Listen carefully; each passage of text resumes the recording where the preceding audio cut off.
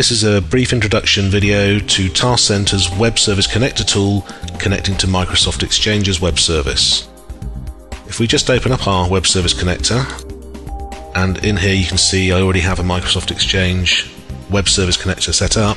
If I just click on Edit, you can see it opens up our connection and our configurator, and inside here we've got the name.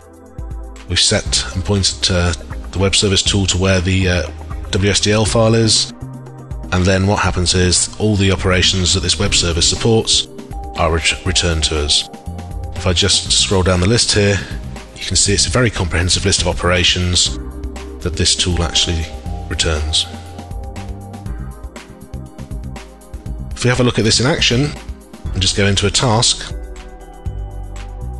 if I just open up this task here, we've actually got a task set up to retrieve information from a new activity placed into SAP Business One, and then that activity has been automatically populated into as a calendar item in Microsoft Exchange.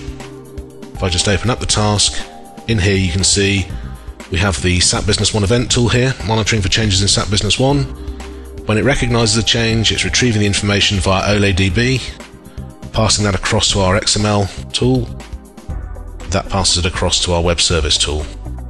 If I just open up our web service connector tool, you can see it's calling the Microsoft Exchange web service there, and what happens now is it exposes all of the operations available to me through our web service tool.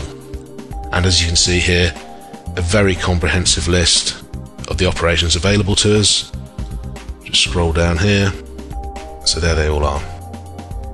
If I just come across to our mapping tab, you can see on the left hand side here, these are the fields returned from SAP Business One, and you can see these are from our OLEDB query, and on the right hand side you can see all of the tables that the web service tool is returning from Microsoft Exchange. Now in this case we're actually looking for the calendar items, which are under this folder here, but you can see messages, contacts, tasks, etc. All of the what you'd expect to find from Exchange are exposed here. If I just expand the calendar items, you can see that what we've done now is we've mapped our SAP B1 fields across to our fields in Exchange. And so notes is going across to body, the subject line has been mapped from details. We've also got down here start and end times and location. If I just OK that, just OK the task and come into SAP Business One.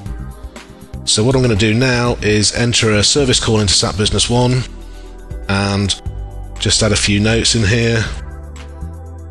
When do we want this service call to happen? Well, we'll have that scheduled for the Monday at 3 o'clock. And you can see we've just put a few notes in here as well with our reference. If I now add this activity into SAP B1 and just flick back to TaskCentre, we'll see the task running in our active tasks, and you can see down here the different steps that have been initialized from the task running. And if I just come out of this virtual environment to our Exchange server machine, and we're going to be monitoring or looking at Monday the 19th there, and there you can see calendar appointments just appeared. If I open up this appointment, we can see in here the details that have been passed across from SAP Business One. And that is just a quick demonstration on publishing activities from any database through our web service tool into Microsoft Exchange Server.